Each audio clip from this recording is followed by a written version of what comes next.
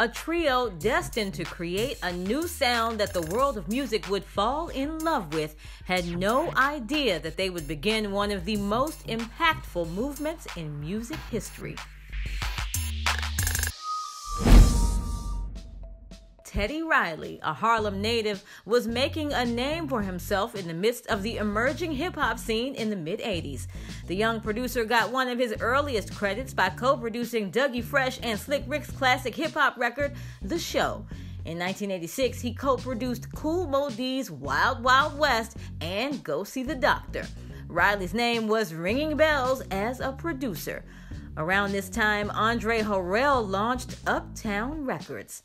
Riley was brought on as a producer for a lot of the roster, including artists like Heavy D and Al B. Sure.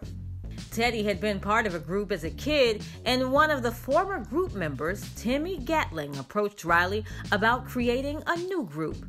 Timmy had been working at a department store and identified one of his co-workers, Aaron Hall, as having some serious talent. The three would eventually link and create a group called Guy. Andre Harrell signed the trio to Uptown Records. After an argument with the group's manager, Timmy Gatling left Guy. This happened right before the group really began to take off. He was replaced by Aaron Hall's brother, Damian Hall. Although Guy's music was very R&B, the sound was different.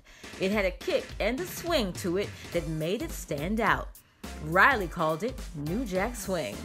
Their debut album, Guy, is seen as the origin of the sound. It blended the toughness of hip-hop along with the melodies of R&B, kicking the BPM up a little, making the music very danceable. Guy's first album was released in 1988, produced by Riley with this new sound.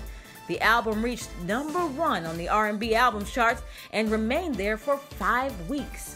Among album cuts, some of the more popular records are Groove Me, I Like, and Goodbye Love. New Jack Swing spread like wildfire. Other popular producers began recreating the sound for other artists like Bobby Brown, Belle Biv DeVoe, and Tony. In 1989, Guy appeared on the soundtrack to Spike Lee's Do the Right Thing. They also appeared in Mario Van Peebles' classic New Jack City. The title of the movie was obviously inspired by the New Jack Swing genre of music.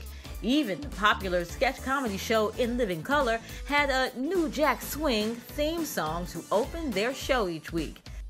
Teddy Riley's brother Markel was in a rap group called Rex-N-Effect that also saw success with the New Jack Swing style of music. They had a single called New Jack Swing on their debut album dedicated to the sound that was taking over the music industry. Guy released their second album, The Future, in 1990. Behind the scenes, there were business complications happening between the group and their management. The album still performed very well, reaching #1 on the R&B charts as their first album did. By January of 1991, the album was certified platinum.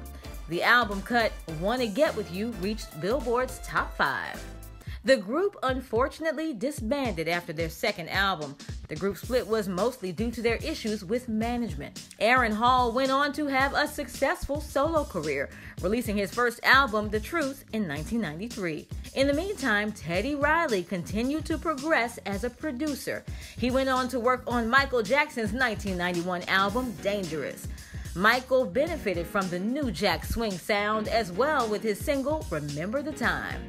Teddy's work with MJ earned him a Grammy win. Around the same time, Teddy moved to Virginia and built a studio that he worked out of, producing records.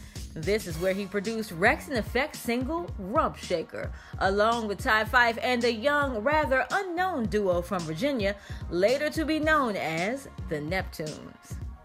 Guy eventually got back together for one last album almost a decade later in 2000. The album, titled 3, wasn't necessarily a New Jack Swing album, but the sound had progressed with the times, and the days of New Jack Swing were behind Guy. The album did well, reaching the top 5 on R&B album charts. Guy may not have an extensive discography, but the impact of the sound that they put forth is felt even today. Lately, we have seen the reemergence of New Jack Swing with artists like Bruno Mars. His record Finesse is a nod to the days of Guy and New Jack Swing. During its heyday, New Jack Swing was heard on the radio, movies, and TV. The powerful musical effect brought into the world by Guy is more than just a sound. It marks an era in American music that is undeniably classic.